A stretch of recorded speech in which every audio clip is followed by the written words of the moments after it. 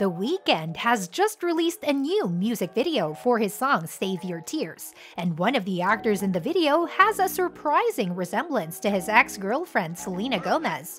Before we take a look at why this is causing drama, please make sure to like and subscribe.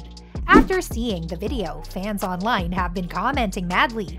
Things such as The Weeknd put a Selena lookalike in his music video, "This man is not over Selena Gomez." Another saying, "Now we know that this song is about Selena, not Bella." Loved how he incorporated Selena's lookalike. No one really knows the real reason this lookalike was included. However, the video carries sinister undertones, with The Weeknd having his Grammy plastic surgery back on. This could be a reference to the fact they broke up. Whatever it is though, fans have been asking for the couple to get back together, saying they missed those times back in 2017.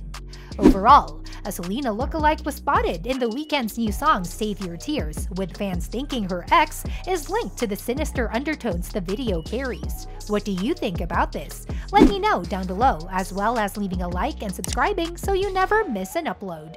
Thanks for watching, and I'll see you in the next one. Goodbye!